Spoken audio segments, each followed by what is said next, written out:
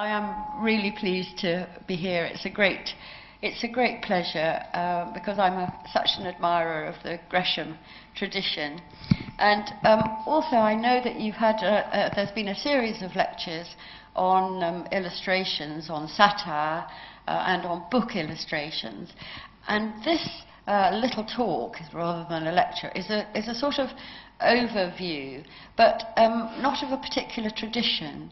I was just very interested because of a personal interest, not an academic interest, in the way that words and pictures go together so often, and also very interested in the way that children start to look at books, and of course what they look at is the picture, but they very often then learn the words almost off by heart, so they'll turn the pages if it's a fairy story, and they always say, once upon a time, in a country far, far away, there was, and then they look at the picture and tell the story.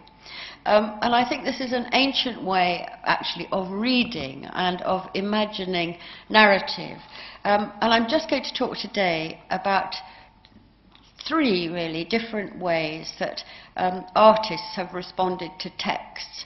One is the way that artists illustrated Milton, book illustrators, and then people who we think of as independent artists. The second is not an artist responding to a text, but an artist and writer working together, and that's Hogarth and Henry Fielding.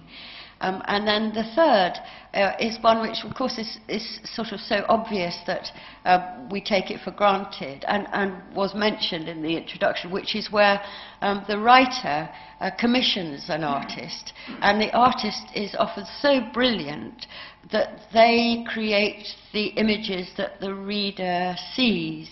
So it was about whether there's any tension in that kind of work. That's a writer and an artist working together sort of formally.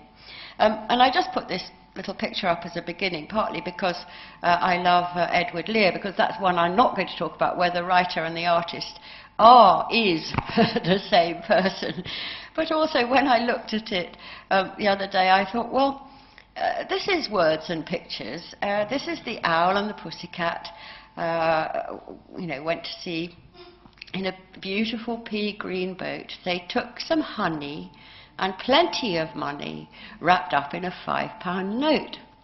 And here we have it, and the word, I always think on the jar, which I'm sure you can see that Lear chooses to use, is honey. I think that this picture would have had an altogether different feel if he had chosen to write money. It would have been distinctly less romantic. So the other thing also, when I started thinking about this whole tradition, is that it is so ancient, and the earliest illustrated book, if you like to call it, or narrative, or instruction manual, because that's where pictures are invaluable, that we know of, was the Egyptian Book of the Dead.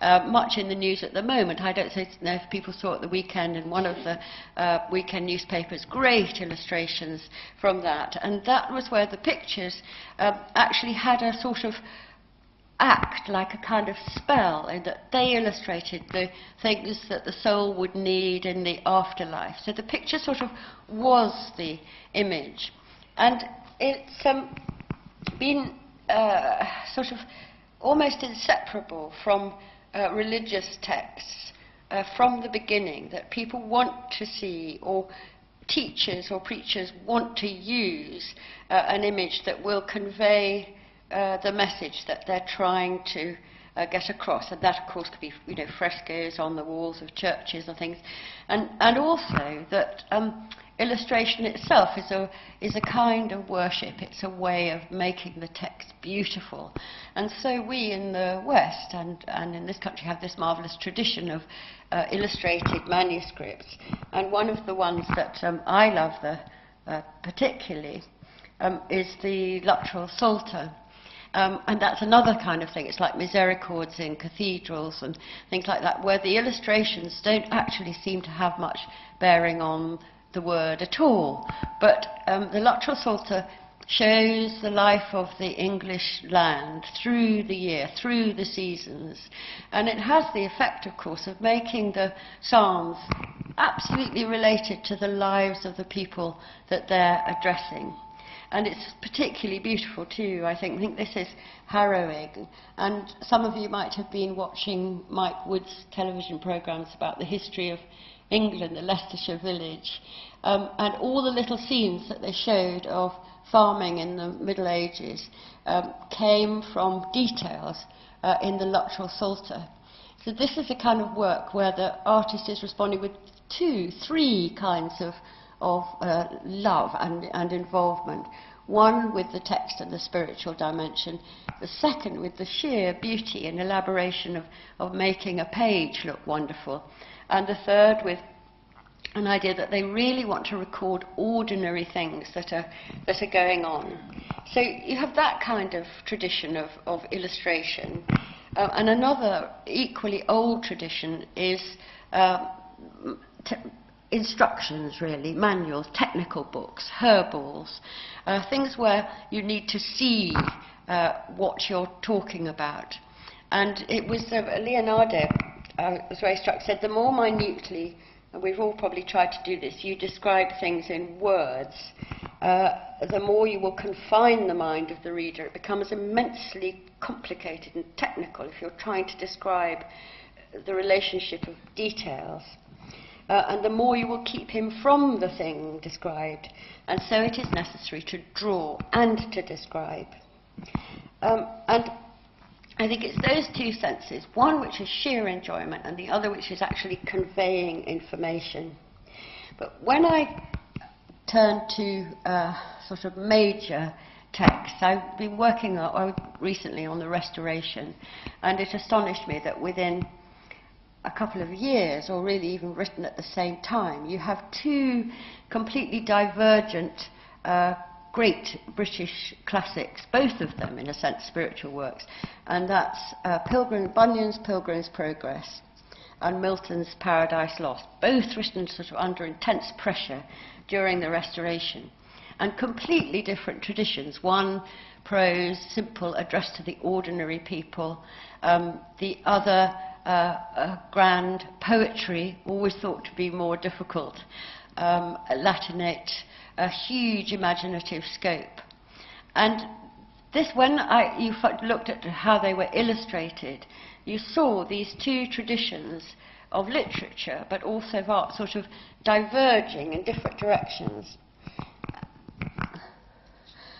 This is Robert White's lovely portrait of Bunyan, which was the frontispiece to the 3rd edition of The Pilgrim's Progress. And it's thought to be really quite an accurate portrait of Bunyan.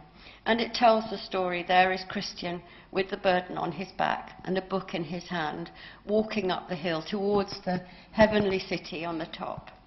But mysteriously, and this isn't actually in The Pilgrim's Progress, beneath the dreamer, because the Pilgrim's Progress begins, in the middle of the life, I dreamed a dream and I saw Christian. So it's about the imagination and the vision of Christian. But Bunyan doesn't talk about this strange lion beneath the dreamer. That's White. That's his own way of sort of coming into it, as if all the passions and all the dark feelings, which Bunyan certainly does describe, are there beneath the dreamer. Now, this is quite a sophisticated print, but it's still very direct and very simple. And if you look at some Paradise Lost ones, this is nearly sort of 10 years later, they seem to come from a completely different tradition. This is the wonderful moment when Satan is summoning his legions, prodding them to rise up. And he says, on that inflamed sea he stood and called his legions, angel forms, who lay entranced, thick as autumnal leaves that strew the brooks in Vallombrosa, where the Etrurian shades high overarched embower. So it's a dark moment. And I suppose that the souls on the floor of the sea do look a bit like autumn leaves. But there was something odd about this, in that Milton certainly never tells us that Satan is garbed in a sort of Roman costume. Also, when you look at it, he looks as if, do you think he's sort of punting? Or he's, yeah? And indeed he is, because this was a commercial proposition. The publisher wanted to do a high-class, beautiful edition of the great classic, and so he hired his artists. And reading Milton, it's quite hard to know where to begin describing what he says. How do you do autumnal leaves strewing the brooks, Vallombrosa, etc.? So what the artist did was look at other illustrations, and this one, as has been pointed out, the figure of Satan actually comes from 1560 engraving, completely different, by Van Heemskerk, which is of Charon rowing the souls across the Styx. It sort of fits, but it doesn't quite fit. It set a tone, though, for Satan ever after appears in this Roman gear, in this wonderful sort of Roman kilt. Paradise Lost was very popular to illustrate. It was rather sort of grand, and there was a particular boom, a vogue at the end of the 18th century, and Milton becomes adopted as a national epic poet. All his republicanism is forgotten and everything like that. And during the Napoleonic Wars, there were about 60 editions of Paradise Lost between 1780 and 1825. He was terribly important to the poets as well as to the artists, and you have Wordsworth writing this wonderful sonnet, but Wordsworth said he felt faint when he read the description of Satan, from a sense of beauty and grandeur. So this grand form is very important. And he called on Milton. He said, England hath need of thee. We are selfish men. Oh, raise us up, return to us again. And this heroic Satan is the one that they choose to illustrate. And among the painters and artists, of course, the artist who responded most strongly, perhaps, to Paradise Lost was William Blake. I could show you lots of other Miltonic illustrations, but just today I'm just focusing on one or two. And here Blake uses this sort of Michelangelo figure, this heroic Satan, and that's him summoning his legions. He's not prodding them anymore. He's saying, raise up, raise up. And he's lost his garb altogether. He is the grand, naked energy of the world. Malign energy, but energy nonetheless. And so Blake makes it much more dramatic, a much more bodily poem. And he does the same with this wonderful temptation of Eve, where the serpent is entwined around her. And he did two sets of illustrations, 12 watercolours in each, but they never actually were applied to the book. So this is moving out again. This is not an illustration. This is the artist responding to the text, and he can be a little bit more free. And Blake, interestingly, also looked back at Bunyan, whom we've left on one side. Now, what had happened to Bunyan illustration, whereas Milton had got grander and grander and smarter and more beautifully engraved, Bunyan's Pilgrim's Progress had become a popular favourite, hawked around the country by pedlars in their baskets, a sort of chapbook, and the illustrations had become very crude and very formal, and they often took exactly the same shape. In fact, there were always sort of 14 illustrations, and when Blake looked at it, he did his own little set, and he did them small, so it seems that he did hope that they would be actually used in a book, but they never were. And we don't often see them, and they're extraordinary because they're much tougher, aren't they, and sort of cruder than the rather sort of delicate and elaborate Miltonic ones, if we just look back.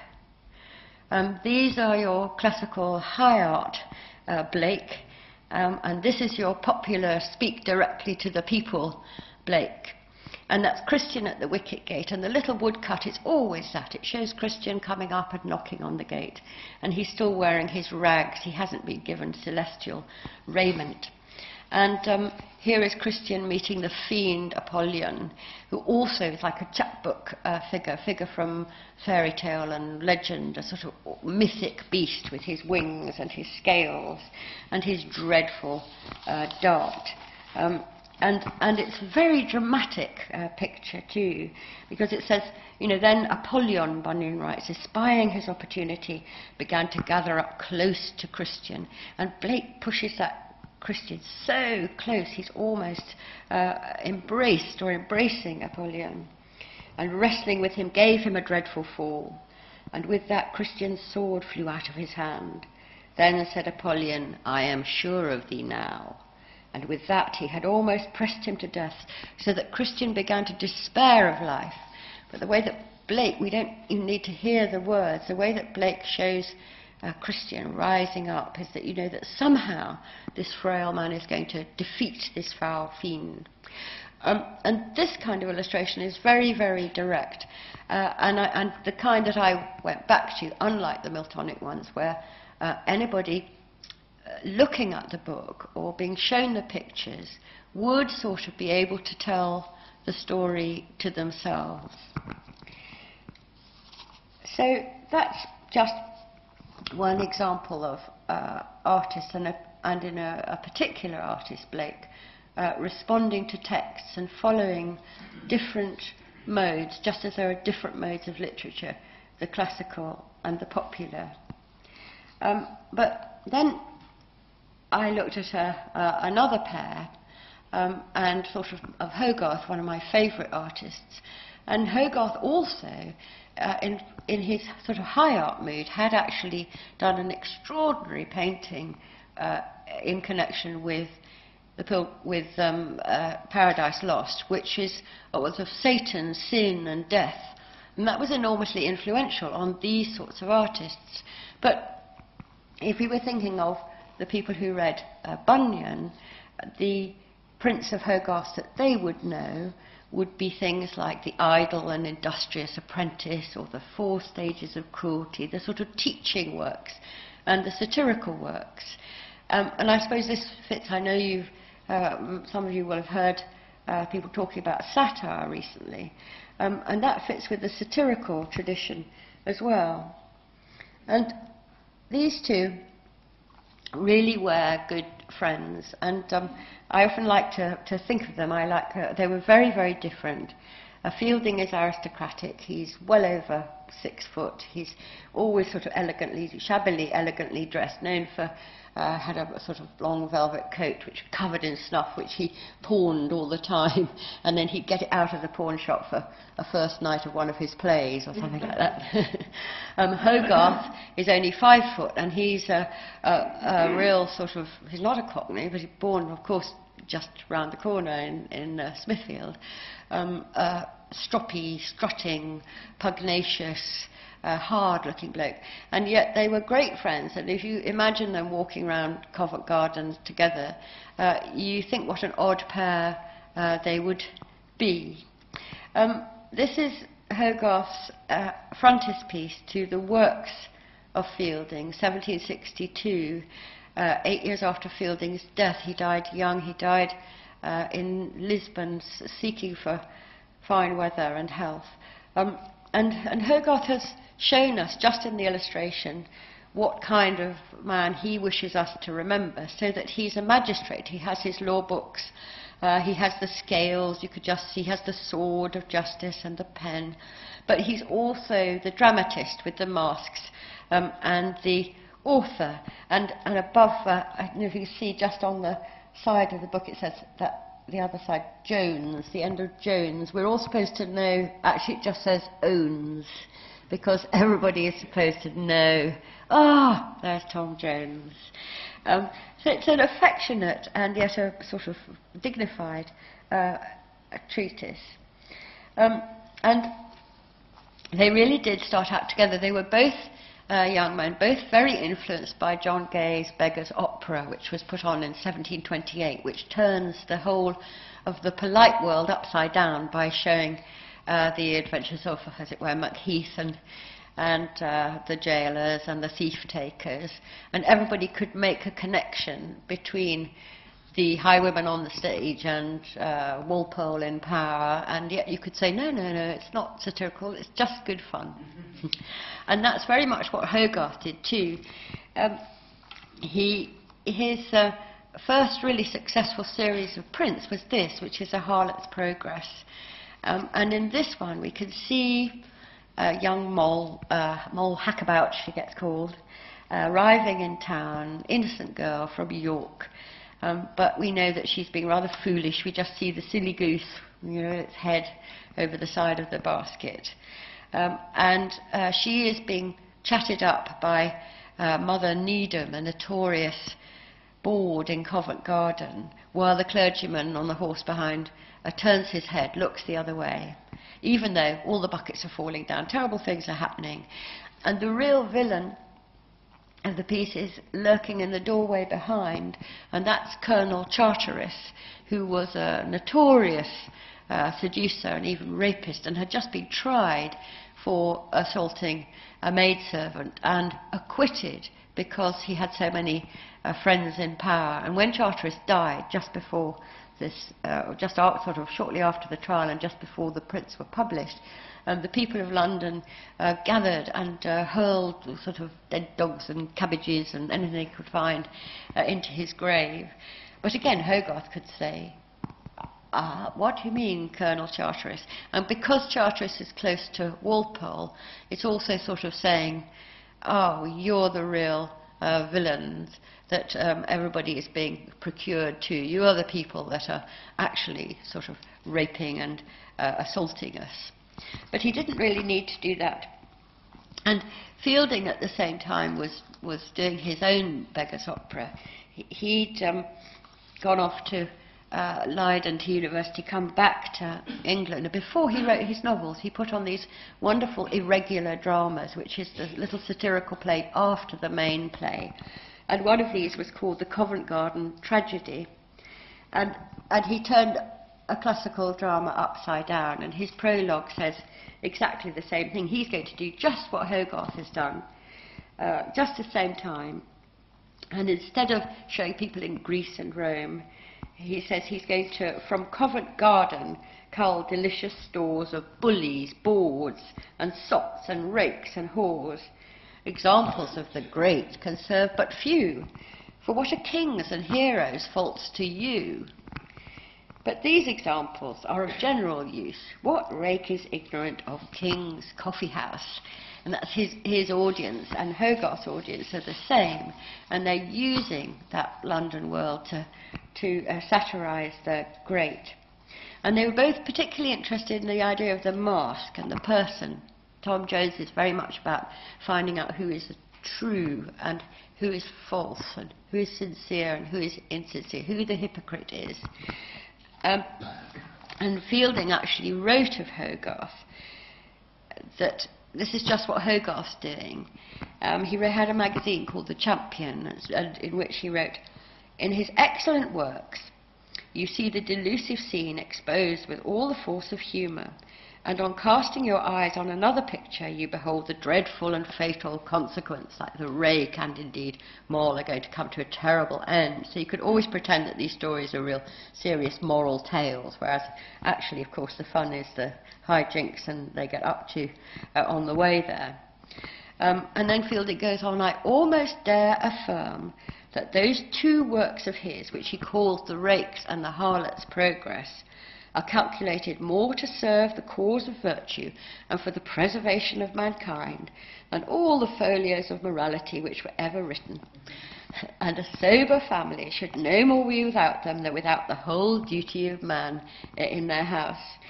And I heard someone chuckle, and that's right, this is completely tongue-in-cheek, because Fielding is actually writing and the persona, I think it's of Captain Vinegar here, and you wouldn't really expect a sober family to have the Harlot's Progress standing on their kind of hall wall. We might nowadays.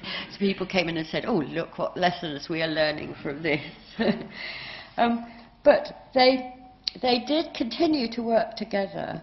Hogarth called his Prince a drama, a dumb show, in which the men and women were his actors.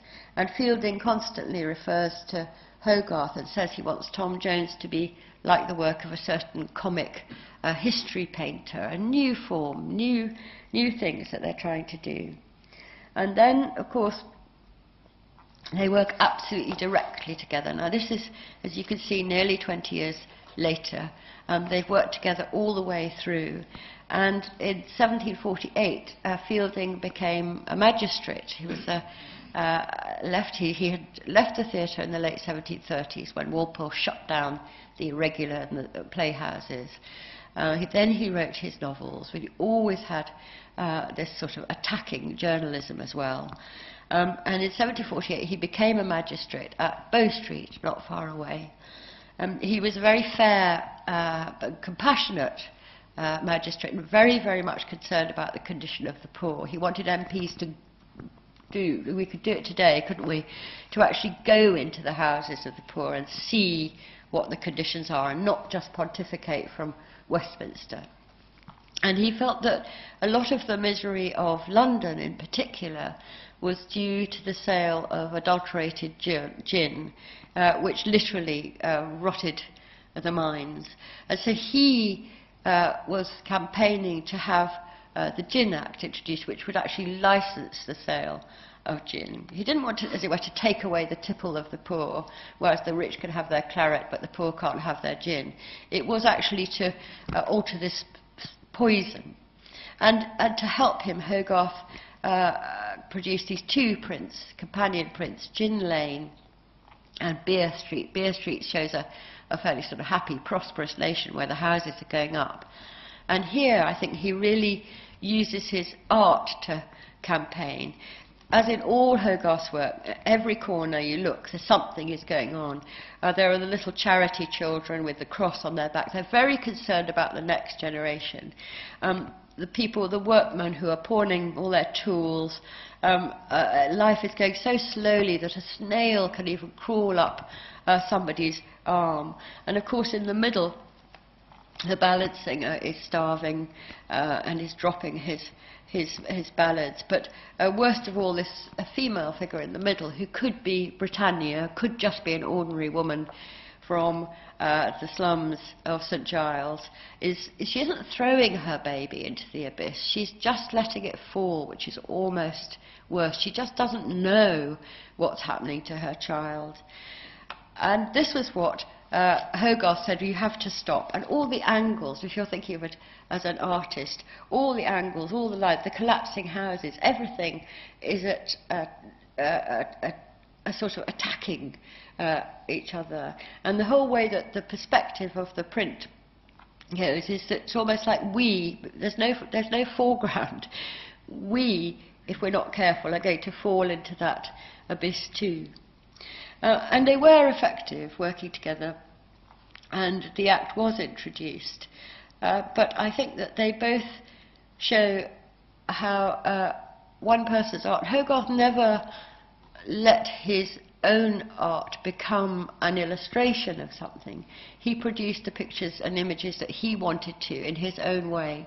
And similarly, Fielding's prose was really new and different, but they learnt from each other and they worked alongside. So that's quite a remarkable encounter between an artist and a writer, and very different to, say, the illustrators of Milton or Bunyan, or even Blake, who is responding to a text that has already been written.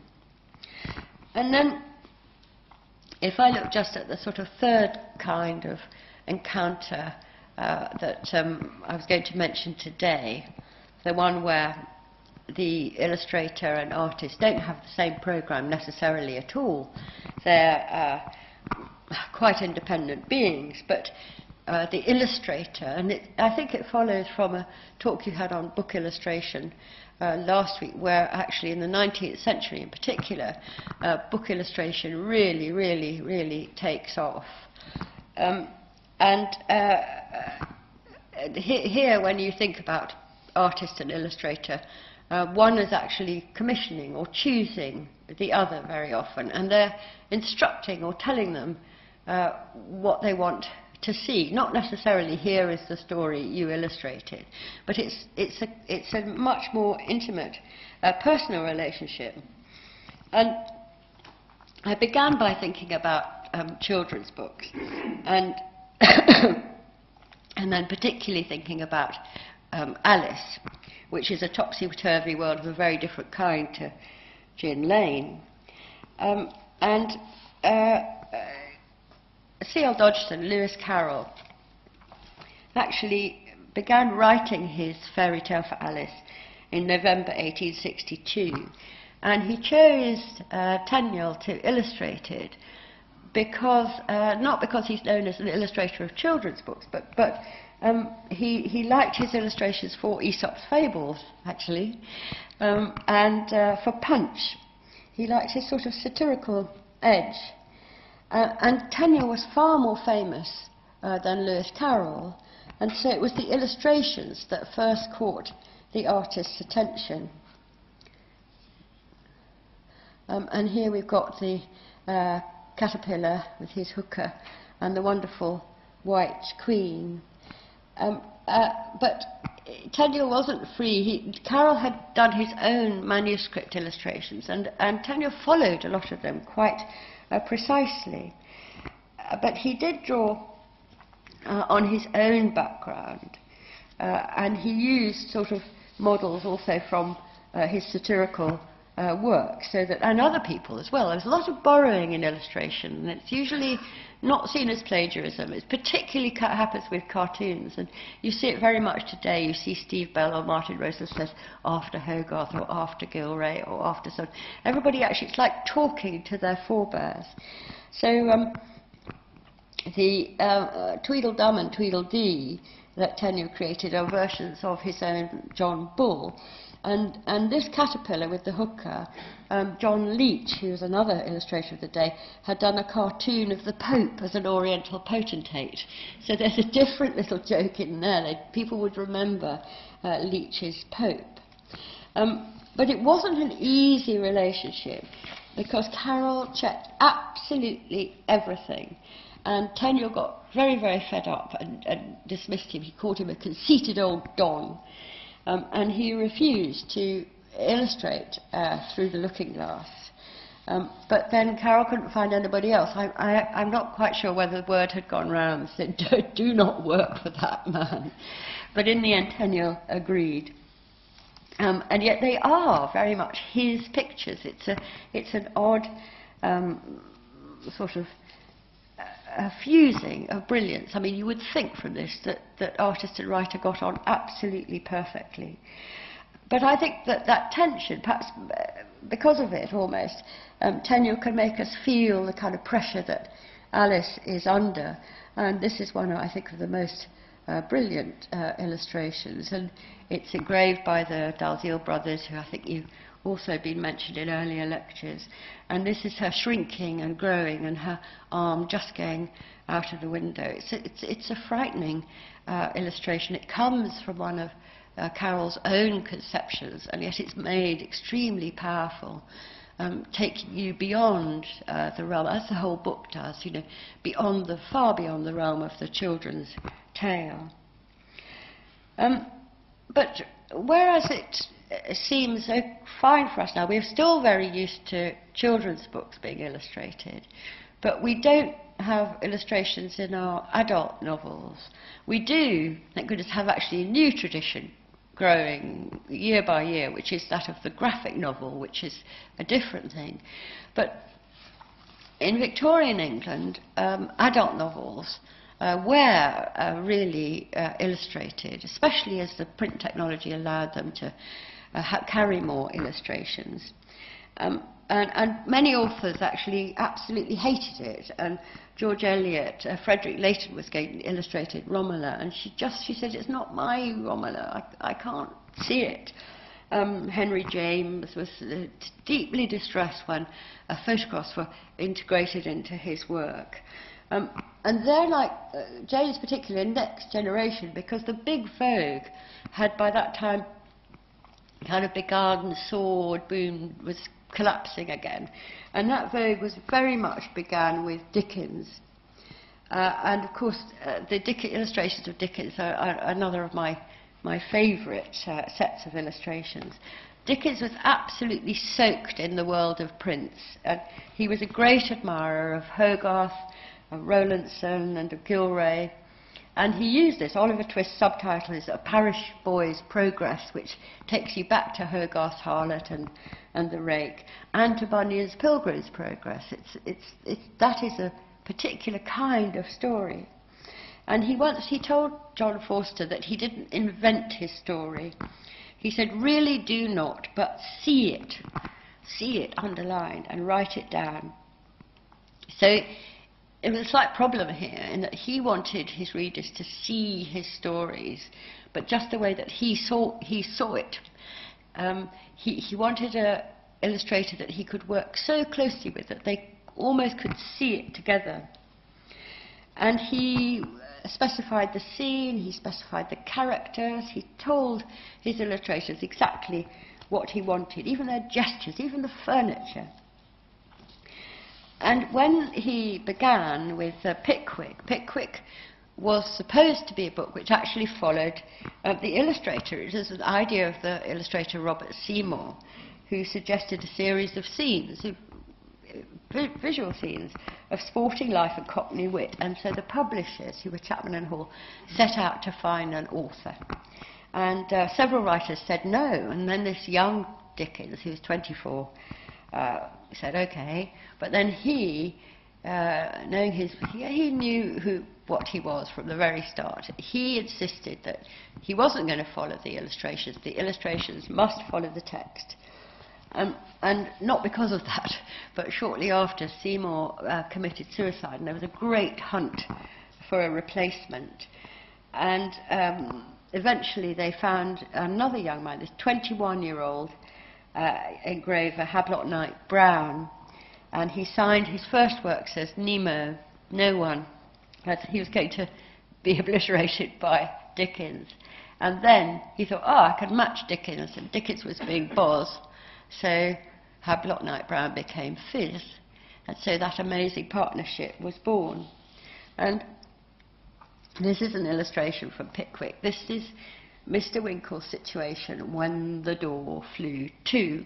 And this, as you can see, is taken from the umpteenth edition. It's a little OUP illustrated edition, but it's still absolutely clear because the composition is so good. But the trouble behind that was considerable. Not the trouble, but the toing and froing, the working together.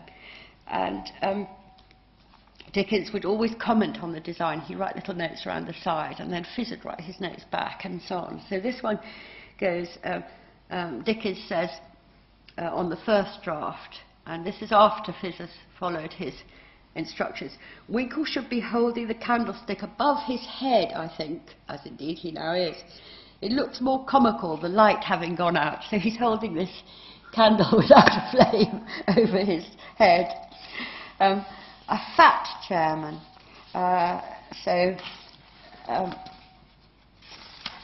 so short as our friend here, never drew but breath in Bath. He loves the short, fat person who's supposed to be carrying the sedan chair.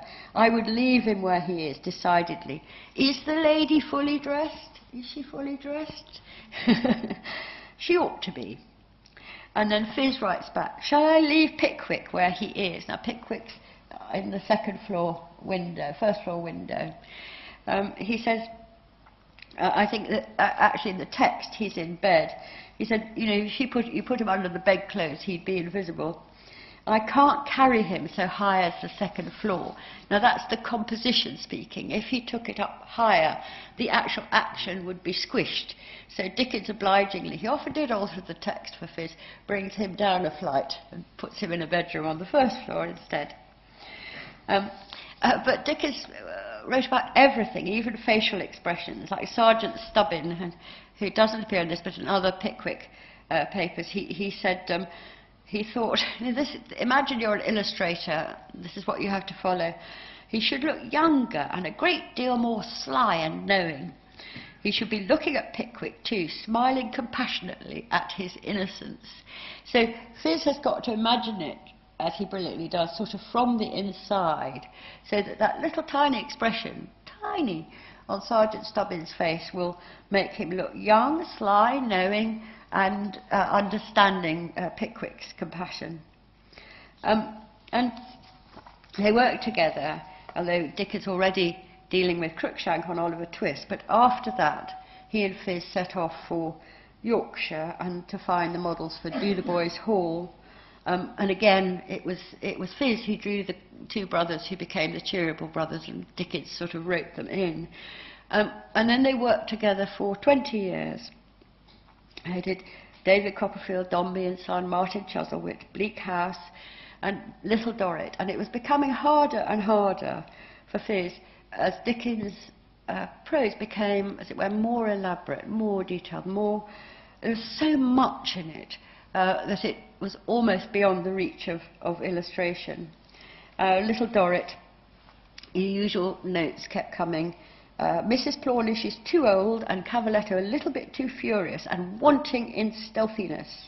But Phiz did deal brilliantly with it, particularly with the comic elements, as he had with the wonderful Micawbers from David Copperfield, truly sort of joyous mid-relationship book. And the caption is very good too, I think, restoration of mutual confidence between Mr. and Mrs. Micawber. But when we get to Little Dorrit, this is a priceless one. This is Mr. Flint, which has a bad attack of irritability. She nearly shaking her to death. And there's this terrible little imp behind, coming up behind. And our wonderful melodramatic villain sways in his black cloak in the shadows. So he could do that. But the gloom of the novel, I think, was sort of too much for Phiz, who had done some almost completely black prints for Bleak House to fit the mood and had been much mocked because of it. And so they parted, and Dickens wanted a new style, and Phiz began working for others too. And their last work together was A Tale of Two Cities. But I think it is a magic subject, the relationship, both between artists and texts, and artists and writers in all their different ways. And the illustrations, this was how people saw Dickens. I mean, Dickens wanted them to see the story as he saw it. But I think actually for generations people saw the story as Phiz saw it. But just to end, I want to sort of zoom both up to the present, really, and back to the first subject, which is an artist responding to a text. And I think that you can have this other kind, which haven't really talked about, but is another dimension again, where the artist's work is both a brilliant response to a poem, as Blake's was, and a perfect illustration as well. And this is Mervyn Peake, illustration of Coleridge, The Albatross, which is an extraordinary image, terrifically modern. It's of an image of the 20th century, of that terrible, fateful century, and yet it's also a perfect illustration of Coleridge's rhyme of the Ancient Mariner.